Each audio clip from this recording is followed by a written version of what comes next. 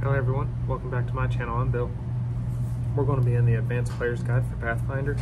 We're continuing the Archetype class build series.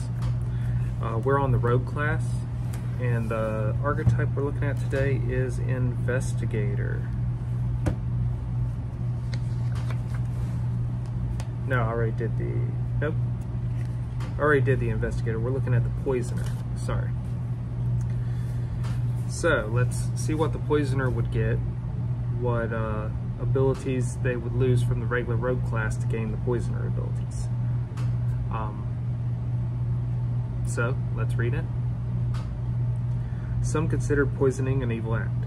The Poisoner knows poison is just a tool towards an end, and is no different than any other weapon. Some Poisoners see themselves as great equalizers, as they are able to craft weapons that the weakest of creatures can wield to devastating effects. But most have no lofty delusions about their work. Poison use. At first level, a Poisoner is trained in the use of poison and cannot accidentally poison himself when applying poison to a blade. This ability replaces trap finding. So here again, you lose trap finding to gain poison use. With me using traps a lot in my games, I would discourage that trade, or at least make you aware that you're less likely to be useful in that part of the Rogue class. Master Poisoner. At third level, a Poisoner can use craft alchemy to change the type of a poison.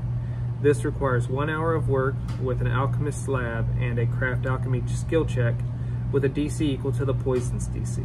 If successful, the poison's type changes to contact, ingested, inhaled, or injury. If the check fails, the poison is ruined.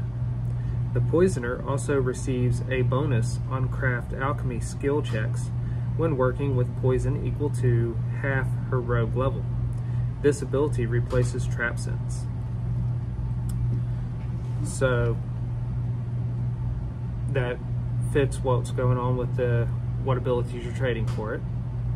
I like the ability to change what type of poison it is in the sense of how the contact or exposure works.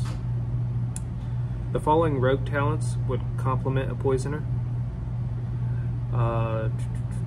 Distracting attack, lasting poison, surprise attack, swift poison, and weapon training.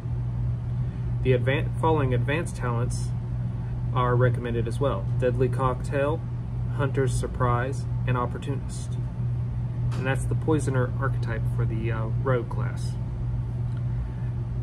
I wouldn't favor it myself.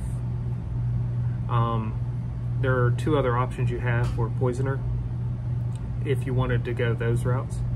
One, you could go into the Prestige class Blackguard. You'd get poison use. You could multi-class, so there's three. You can multi-class an Alchemist, they get poison use. Or you could level up as a Ninja instead.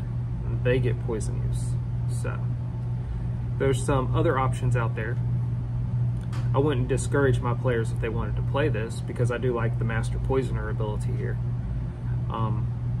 But then again, that can also be turned into a rogue talent or a feat if needed. Let me know what you all think about the Poisoner archetype in the comments below. Until we all game again, guys.